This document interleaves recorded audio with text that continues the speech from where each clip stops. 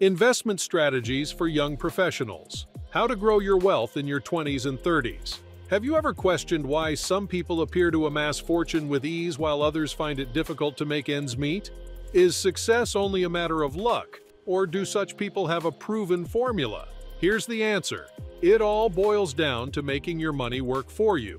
Today, we're going to reveal some investment techniques that will help build a profitable portfolio with your hard-earned money.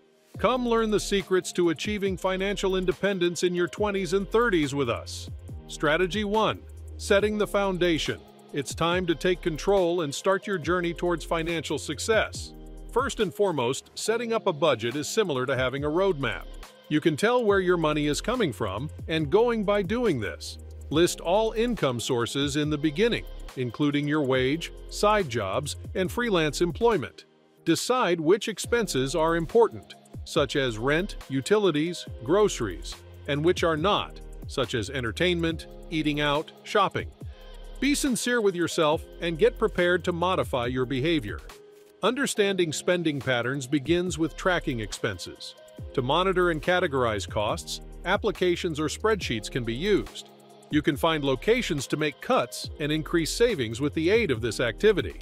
For instance, your daily trip to the coffee shop or internet shopping binge can reduce the ability to reserve money. Saving diligently is another thing to discuss. Individuals must continuously set aside a portion of their salary for savings. Simply having a budget is not enough. At least 20% of their earnings should go towards funds. The more you can conserve, the better. Preserve money as if it were a necessary expense, just like paying bills. For consistency and ease, think about setting up automatic transfers to different bank accounts. With this, we have finally set up our financial foundation. Up next, emergency fund. Now let's talk about the importance of building an emergency fund. Having a financial safety net can provide peace of mind and shield us from money problems because life is full of unanticipated turns and twists. A designated sum of cash set aside particularly for unforeseen circumstances is known as an emergency fund. It serves as a layer of protection to pay for unexpected costs like urgent medical care, auto repairs, or lost income.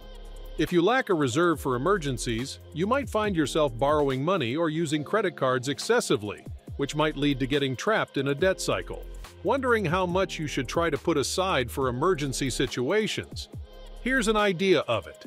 Keeping 3 to 6 months' worth of living expenses in savings is a reasonable rule of thumb, though the appropriate amount will depend on your particular circumstances. This includes necessities like utility costs, groceries, mortgage payments, transportation, and insurance. Maintaining a convenient emergency reserve is very important. When you need cash, there should be easy means of getting it. Think about keeping it in a money market or high-yield savings account, which both provide easy access and give higher interest rates than typical deposit accounts. Building your emergency fund can take some time, but the peace of mind it provides is priceless. On number 3, we have time is your greatest asset. Get ready to unveil the incredible power of time and compounding with us. You have a secret weapon in your arsenal as a young professional: time. Individuals can take advantage of compounding and put themselves up for long-term financial success by beginning the path of investment early. What precisely is compounding then? Well, compounding refers to the idea of receiving returns on both your initial investment and any growth or interest that has accrued after that. It can be explained simply by comparing it to a snowball that is rolling down a hill while accumulating more snow. This means that your money can grow tremendously over time, depending on how long it is invested. Now, let's talk about the various financial options that are open to you in your 20s and 30s. A retirement account like a 401k or an individual retirement account, IRA, is one of the most popular and easily accessible choices. Depending on the type of account, these offers provide tax benefits, including tax-deferred or tax-free growth. Take advantage of the 401k matching contribution program if your workplace offers it. In essence, the extra payment is free money. It's comparable to receiving a bonus from your job for retirement savings. Time is an invaluable asset, so by starting early and utilizing the power of compound interest, you can easily build up wealth over the long run. Moving on, we have developing a different portfolio. Buckle up as we unlock the secrets of diversifying your investment portfolio. A strong technique that can reduce risk and increase possible rewards is diversification.